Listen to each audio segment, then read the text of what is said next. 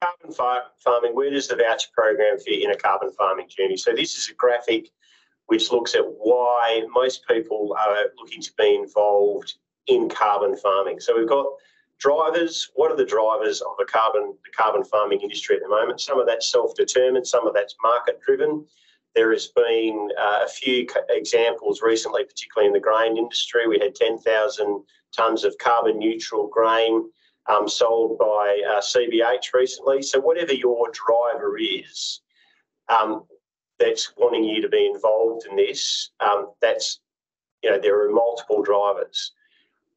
So when it comes to feasibility of carbon farming, you can self-fund that. You might have a service provider that wants to go into partnership with you, or there's us here at DPIRD with this nice little government voucher that we've got. So that's where it fits. If you do a carbon farming plan, you then go and you might implement, manage, report, and then you close your project off. Those are things that are beyond the scope of what we are talking about today. We are purely talking about our voucher program. So what is it and what's on offer?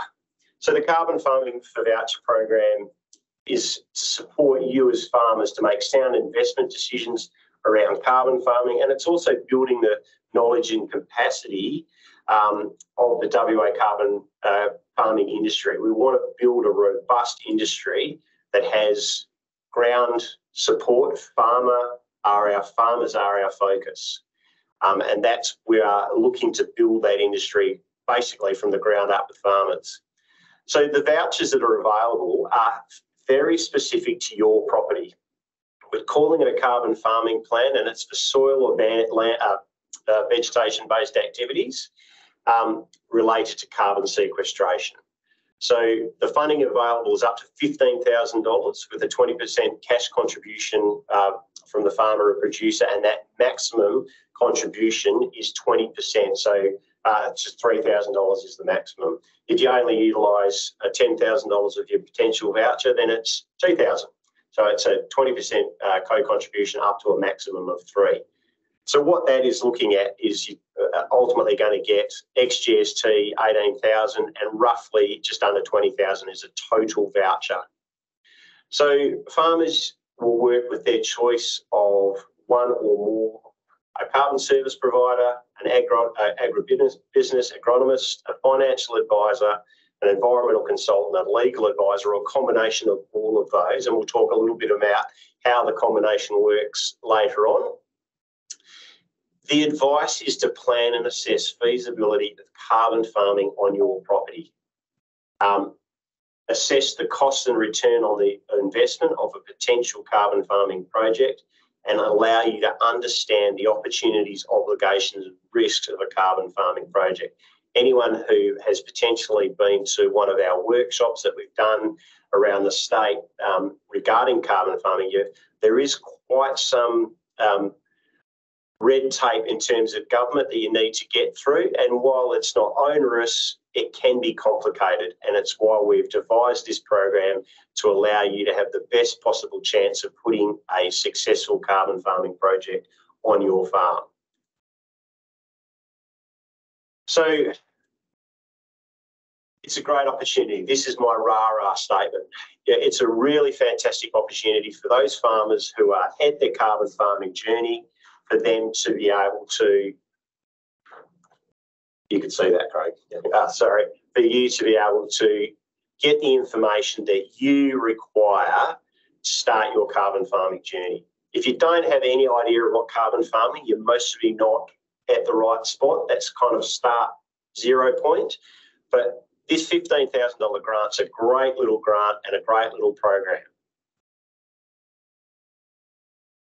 There are limited options to access funding like this in WA to undertake a carbon farming feasibility study, and we really encourage you, if you are interested in this, to put through an application at the end of this process. We'll talk about that throughout. And similar programs are offered in other states with less money, and Julia will talk about that. It's working out, Julia, it's fine. So who can apply and how? So you have to be an owner of a farming property based in the South West Land Division and operating a primary business, a production business. The how is pretty simple. We administer all our grants within DPIRB through a Smarty Grants. The Smarty Grants application is a web-based application that's pretty easy. The questions are dropped down and they have choices, and it gives you the opportunity to upload your preferred quote. We'll talk a little bit about the quote process, but please note, we do not select the quotes for you. You select that quote. And also, there's a preview of the application in a PDF, which you can see the blue highlighted link there, which is effectively you can look at that application without any obligation, without having to have a login to Smarty Grants to see whether you want to actually go through this process. So I'm going to pass over to Julia now, and she'll take you through what's different from round one. Thanks, everyone. And again, I just wanted to take the opportunity to say thank you for your time. We actually planned this webinar close to lunch. We were hoping you might be making your way in from the paddock, and we hope to get you back out there soon. Just moving on.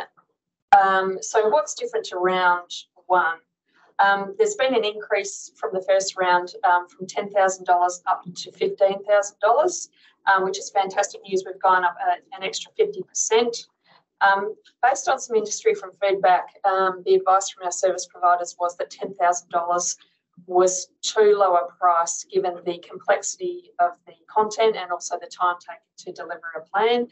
So industry said to us that that was too marginal, and so therefore we've taken that feedback on and increased the price. The other thing that we did hear from both farmers particularly and some providers alike was that when the cash co-contribution is too low, it's a little bit close to free money. So in round one, we only had a 10% co-contribution, so it was only a $1,000 cash co-contribution was required. And what we found was sometimes that obviously farmers got a heavy workload, and that perhaps sometimes they didn't have enough skin in the game really to actually fully commit to working with a provider. So yes, so that's some key differences from round one, but the good news is the funding available has gone up. So what is the funding available for? We've touched on that, very much to produce a carbon farming plan specific to your property. When we're talking more broadly in the community, people are very interested in greenhouse gas emissions calculations for their farm. We acknowledge that's a really important piece of work, and we encourage people to go out and understand that if you're not doing that already. There's lots of tools out there available. DPIRB has some in that space, but in this particular grant, this grant is very much about carbon sequestration projects. And so for this round, on-farm emissions calculations is not part of this program. So just wanted to touch a little bit on the advice types that are available. So as Andrew said, most people are generally looking for carbon-specific content. However, within the program, you can get legal, financial, agronomic, or environmental advice as it specifically relates to developing a carbon farming plan. So the little fella on the side there, the sort of tongue-in-cheek joke there is that what we really need is people to be looking at advice that is different to business as usual. So what we're not interested in this program is your annual agronomic plan. What we're looking for is if you're getting those legal, financial, environmental, or agronomic advice about carbon farming, you need to explain how that fits into your overall farm. So it needs to be different to business as usual. So the joke there is that, you know, we're not really interested in seeing your succession plan and how you want to get the brother-in-law off the title. It really needs to be specific about carbon farming. And within the application form, there's space for you to upload anything or explain how those four different advice types are required for your property. So we've given you the opportunity to upload anything that helps you support your request. So we encourage you to do that if you can. But as we said, most people generally are looking for really particular carbon farming advice, but we want this to be a really useful program, which is why we've got those other advice types. So just moving on more broadly to the timeframes around carbon farming program. As you may know, the program's been open for 2 weeks now. It closes on the 29th of September, so there's only 3 weeks left. So we encourage you, if you haven't already, to maybe crack on and have a bit of a look at it. The next part of the program is the assessment and announcement part. So we've given 2 months for that time frame. We're very cognizant that harvest is coming up, people are preparing already, and that after that everyone's going to want to go on holidays. So we have got, we're really wanting to get on and assess the applications very quickly and make that announcement before harvest. What providers have told us is that they need some time before people go into harvest. So what we're wanting to do as soon as these applications close on the 29th of September is to hit the road really quickly with the assessment and make those announcements as soon as we can. This is public money, there is governance around it. We do need to go through the motions, but we very much do want to get this out there as quick as possible, just to give people that little window of time to work with their provider. One of the things that the providers have said to us is that they need to have some time with farmers to understand what data they need to get from you to kick that carbon farming plan off. We do know that, there'll be a couple of months after holidays before you get into seeding for those of you in the broadacre game. And so, again, we know that you've got heavy seasonal workloads. So that's why we've gone to a 9 months. So from the time we announce, we're giving everyone 9 months to get a carbon farming plan done. So overall, it's a 12-month program. So that's just a bit of an idea about the time frame. Okay, so what do you need to do? So firstly, if you don't have a service provider, it's very important that you do engage a service provider. The service provider will ultimately be the one responsible for writing your carbon farming plan. But if you don't have one, DBIRD has a service provider directory, and it includes questions to help you guide you in choosing a service provider. It's also got the services that each provider has, what location they're in, and what organisations that they might be affiliated with or members of. Now, we have some of our service providers must be part of a member of a certain organisation, and those are listed within the program guidelines. There are others that we recommend. For instance, our carbon service providers, it's not compulsory for them to be a member of the signatory to the Carbon Code of Conduct, but we absolutely recommend that they are. But it doesn't necessarily mean that they're not going to be able to provide a good service. It's just a recommended membership. Secondly, you need to get quotes. So your service provider will need to provide you a quote of work. We're doing the quotes before you apply this time, so we have a clear understanding, both you and us have a clear understanding of what it is you're actually getting. And those quotes, we'll talk a little bit in more detail about that in a minute. Any information that's specific for your application, please upload it. We keep harping on about that, but please upload that application-specific information to enable us to do an assessment of your application in its fullness. I'll talk a little about that. One of the questions that we got for those people that were registering for this webinar was, can I reopen my form before the closing date? Absolutely, you can. If you submitted your form but you realise that you need to make some changes, you want to add something else, contact us through that email. We can then reopen it, and then you'll be able to go and edit and resubmit. If you've ever got any issues, email that email address, or there's a number on the program guidelines that actually goes direct to my phone number. And if I'm out of office, it'll get redirected to either my mobile, Julia's mobile, or one of the other team members' mobiles that can help you along the way. Service providers are a must for this program. So some key questions in the application. So firstly, what's your property size? We've also had the question, how big does my property size need to be? We're not limiting any property sizes, but generally carbon farming projects will need to be a certain size depending on the productivity or the type of project that you're going to look at. Vegetation projects, for instance, we kind of look at a minimum size of about 200 hectares, but soil can be slightly variable. But it doesn't matter if you've got a small property. Put your application in with all the information and we can assess that. What enterprise activities are you? Crop, livestock, horticulture, combination of all of those. Let us know within the app. These are key questions in the application. These next two questions are most probably two of the most important questions for the application. Why do you want to apply, and how does the carbon farming plan fit within your business goals? These must be answered by you as the farmer. We want to know why you want to apply and how that carbon farming plan will fit within your business goals. We'll talk a little bit about assessment, but these are key assessment matrix, and we'll talk about that in a minute. But make sure you answer those questions and not your service provider. And then there's just some questions about your understanding and intentions for carbon farming. And again, that's just what is your understanding and what do you intend to do if you were to get a carbon farming voucher? What might be your intentions going forward? The type of advice you want, do you only want carbon service advice, or do you want legal? Do you want financial? It gives you the opportunity to nominate those and then provide the extra information. And what interactions you've had with your service provider or your service providers thus far. Again, it's just about giving us as much information as possible, and then the dollars that you're requesting. Are you requesting the full 15,000 or is it a lesser amount?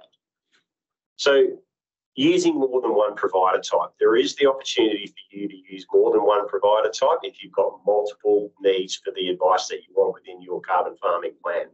So if you're using a combination of all of the advisor types, carbon, financial, environmental, agronomic or legal, you need to nominate a lead provider. That lead provider will coordinate the carbon farming plan and all the advice from the other advisors, upload all the quotes from all the provider types. Now, your lead provider might do that coordination for you, and we've got a couple of our service providers that are offering that combined service, but ensure that your lead provider agrees to be the lead provider. We've already had an application come in from someone who, when I spoke to the advisor, they didn't even know they'd put the application in yet at this point. So make sure, and we'll touch on this, that your provider agrees to be that lead provider.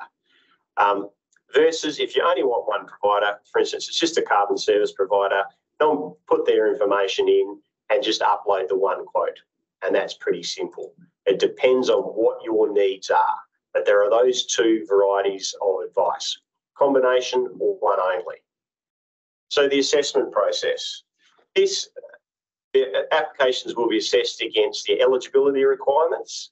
So again, I please, if you're going to put an application, read those eligibility requirements. One of the eligibility requirements is you can't have received a voucher in round one. And we've also already had someone who received a voucher in round one looking to get a voucher in round two. And we've had to say, sorry, no. So read those eligibility requirements pretty closely. The merits of the application and the attachments, including the quote. So those two questions I was talking about, they are very important in assessing your merits. And the quotes over here on the right-hand side that you can see, that is the quote guidelines within the program guidelines, and that outlines what it is that we are looking for in the quality, to produce quality quotes that you will then upload. So we will be looking at those quotes very carefully. We have a panel that will be making the decision, and we will have a final meeting where we will inform the program service, the program decision maker, and what our recommendations are. And then once we've made that decision, we will inform all of our applicants within 1 month of round closure. But as Julia talked about before, we will do that as fast as we can because of those constraints on harvest and then going on holidays. And the vouchers will be issued within 2 months of that closing date, and we're hoping to speed that up. Now, I've just realised I've actually talked about Julia's section, so I'll hand her over to take cues now. That's okay. Look, I think Andrew covered it. Again, just making sure that when you get your quote from your provider or your providers, that it looks sound, that you understand what your provider is actually, the services that they are actually providing. And as Andrew discussed, if you can go and have a look at the back end of the program guidelines to see what we're looking for, that would be great. So just some frequently asked questions. I think we've probably brought home the key points, but one in there which you might have noticed is about aggregated projects. So with regards to aggregated projects, most projects in Australia in carbon credits are registered with the Clean Energy Regulator, the federal government. So just a quick touch on that. So under this program, you can submit an aggregated project with other parties. As part of that, just to explain aggregation, It's where activities that use the same method, so that's either vegetation or soil-based activities, bring about carbon abatement, and those abatement activities are formed into one project, and it can be undertaken by individuals or organisations. So if you did want to get an aggregated project with other parties, each applicant in the aggregation needs to be eligible, and DPIRD will look at aggregations on a case-by-case and decide on what total funding amount. So if you do have an aggregation, perhaps you might want to email or phone us just to talk it through, but it is allowed. So those people that have nominated their small hectare, you might be able to aggregate with other small hectare properties within your area to be able to then have a project that comes under one project, but an aggregated registration with the CER going forward, if that was what you chose to do. And just another one with regards to a new thing in this round. So the idea about, again, Andrew touched on it, about having a lead provider is that if you do go and get, so for example, some legal advice and some environmental advice, you just say hypothetically nominate your environmental advisor to be your lead provider. The idea about that is that all of that information comes in together in the one document. What we don't want is you as a recipient having a piece of legal advice over here sitting aside from the environmental advice and not talking to each other. So that's why we've gone down the line this round of actually nominating or self-nominating a lead provider. So resources that are help. So we've touched on these program guidelines as per any other public funding. This is kind of the rule book for what isn't allowed within the round. It talks about eligibility, eligible activities, who can and can't apply. It really gets into the nitty-gritty. Not the most exciting read ever, but an important read nonetheless. We do have a frequently asked questions. Hopefully we've touched on a few of those, but you may want to look at that. And again, the service provider directory of self-nominated providers. Providers come to DPIRD. We have a form online that any service provider can come to us and nominate their activities. And so that's where you can go if you don't have anyone already lined up. And moving on to the next thing, this is a document that we've developed, Carbon Farming Plan Guidance document. And the purpose of this document is to help when you're working with your providers, depending on what your knowledge is. We've pulled together this document because it's got lots of resources in it, and it should help you step through what key areas you should touch on in a carbon farming plan. It very much focuses in on carbon, not so much legal financial side of things. It does touch on those as they relate to registering and starting a project, but you may want to use this document when you're working with your provider to help you understand the key steps of doing a carbon farming plan. We've set the document out in 4 sections. Things to consider before starting a carbon farming plan. So that might be that you need to understand who needs to be involved within your business entity in a carbon farming project. Moving on to developing a carbon farming plan, again, the things that you should consider and perhaps inclusions in your carbon farming plan. So we would strongly recommend that you look at that, because when you get your carbon farming plan back, if you're missing some of the key things in those areas, you might want to talk to your provider about that. Moving on, the next bit of the document talks about if you actually, when rubber hits the road and you actually want to do a carbon farming project, what the activities involved in that and the ongoing management of a project. And then also after a carbon farming plan's been done, what do you need to think about? So we think this document will be useful to anyone inside the voucher program or outside the voucher program.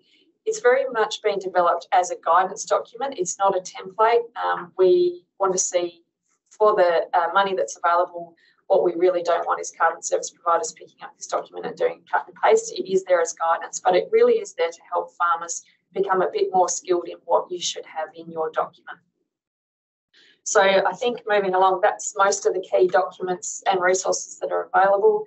And Andrew will talk about, should you be a successful recipient, some of the things you need to know. So hopefully everybody here is going to put in an application and you will become successful. So some of the housekeeping is the requirement. We will just ask, we're not going to make it compulsory, but we would ask that people attend an online grant readiness session just so that you can get some more detail about what's required. We will cover the program requirements, time frames and resources available to deliver their project.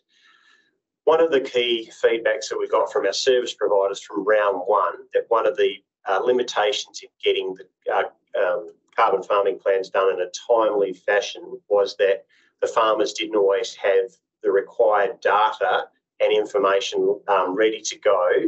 And we understand that you've got lots of commitments, but what we will be getting a list together. We're getting our carbon service providers and our other service providers to get a list of documents ready for us so we can have a checklist for you as a successful applicant to be able to go, yep, I've got this document, this document, this document ready. And then you can work collaboratively with your carbon or your service provider to make sure that all the information is ready to go before you, quite rightly, go on a very well-deserved holiday after harvest. We really encourage that you have regular conversations with your provider. Those of you who are looking at applying, have a conversation with your potential provider now to see whether they are involved whether they're involved in round one. There's been some of the service providers have sent out flyers regarding this program. If you don't have one, maybe have a conversation with one about whether it's worthwhile you putting in an application. But regular conversations post and pre are important. We'll check in with farmers and the providers across the life of the program, and we'll have regular emails and check-in to make sure that everybody is fully aware of what's happening. We will send, if you're a successful applicant, we will send you and your service provider an email. We want to avoid what happened last time, where we had some farmers who received a successful notification that they had received a grant, but didn't then tell their service provider for some months later that they actually had a grant, and it put them behind the eight ball, and ultimately quite a few of those farmers then had to withdraw. So we will let everybody know what's going on at key irregular points throughout. This is a competitive process. We were massively oversubscribed last time, 250% oversubscribed. We want as many people to apply as possible. We don't mind the workload, but it is a competitive process. So again, we encourage you to do get quality quotes and answer those questions within the assessment so that you are very, very, very, very, very, very well prepared to get a voucher. Andrew, can I just say, even though there's lots of chat today, the application form is quite simple, and as long as if you've got those quality quotes, we think you'll find it a relatively easy process to go through. Just another thing to point out, this program has been quite a good one, but we are unsure what the future holds in terms of funding available, so we don't know if there'll be around the three of this program. So if you do think this is for you, we would encourage you to have a go. So just another program that we have that has a larger pool of funds. There is funding a lot. We had $2.15 million of funds for our carbon farm land restoration program, which is that next phase after we've got feasibility, our planning, then the implementation. So we do have that available, and our round three of that will be available in February of next year. So we had round one recipients of vouchers go into round one. We're looking at where we are contacting all of our remaining round one recipients to go into whether they're willing to go into the carbon farming land restoration program round two. But there is other funding available after this voucher program that if you want to continue with this carbon farming journey, you can. There is no obligation. Let me make it very clear. If you get a voucher and you get a carbon farming plan, there is no obligation for you to go any of those next steps. You don't have to go into the implementation. You can then go off and self-fund. You can go to a service provider. You could go with a carbon aggregator, whatever it is. But there is no obligation for you to do anything after receiving a voucher and getting a carbon farming plan. But we do have that funding available. So let's just recap. Designed to help you undertake a feasibility of the assessment of the carbon farming within your enterprise. You need to find a provider. You need to get quotes.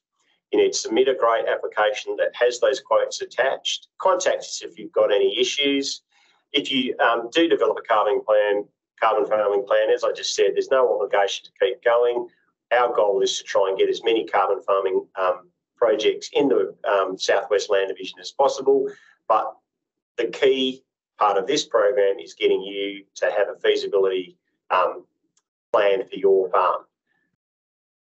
If you go on through and progress through the carbon farming project, we can help you understand the key aspects to register and implement and manage that project outside or inside the CFLRP as well.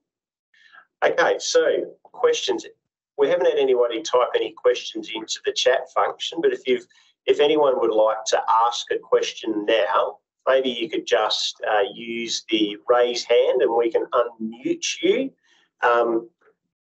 So up in the top of Teams, if you're using Microsoft Teams, you'll see there's a raised hand. So if you want to put your hand up. No questions? Or type it into the chat function if you've got a question.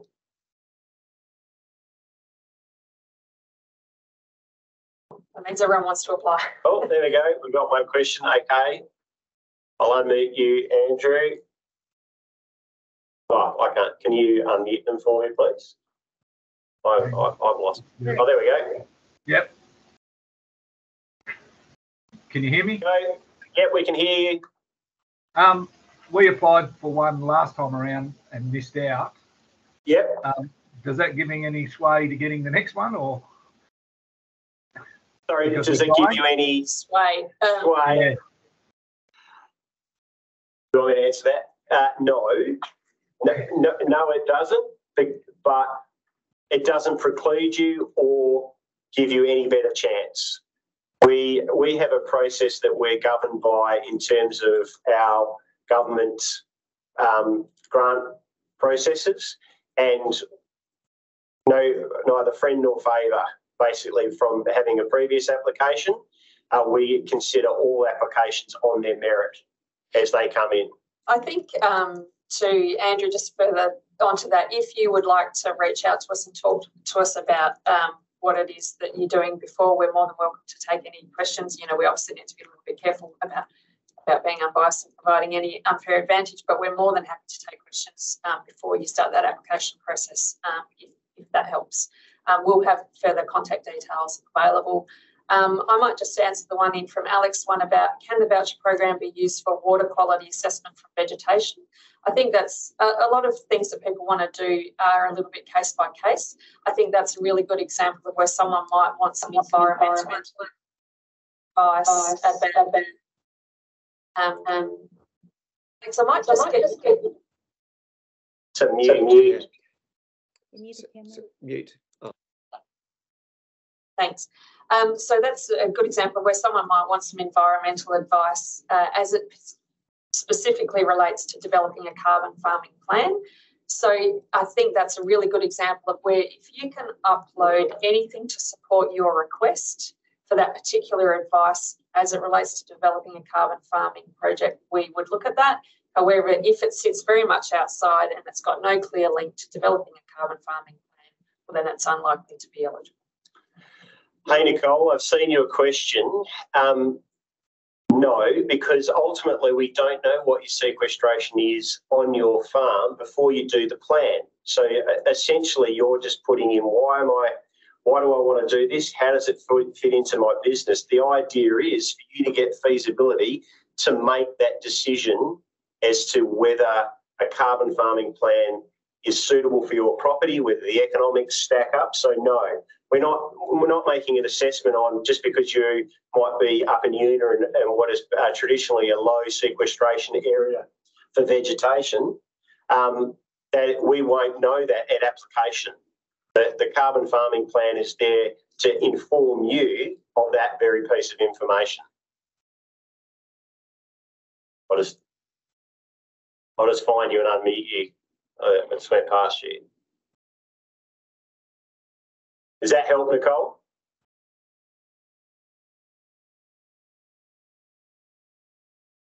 Oh, didn't.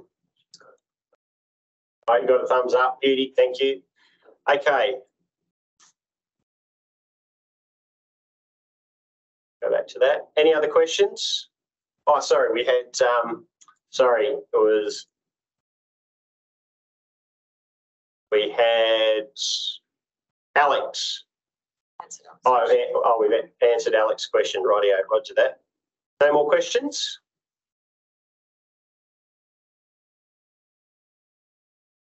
Does it keep doing? Sorry, my apologies. Okay, so the last bit is where we'll be sending a short survey for all the participants today, just to give some feedback on this session. We will be sending out the PDF version of this. Those QR codes there, you can either take a picture of that on the screen now, or when you get this PDF, that will take you to the Carbon for Farmer Voucher Program website. It'll also take you, the second one takes you to the Carbon Farming and Land Restoration Program, which is the overarching program that I was talking about previously, and it also for you to sign up and keep updated on carbon farming events and information. Any more last questions? Really thank everybody for your time. We understand how busy everybody is. Almeek just put the link to the Survey Monkey in the chat function on the right-hand side. So if you could push that and do that short 2-minute survey now, we really appreciate it. We thank you for your time and hope to see all the applications in as soon as possible.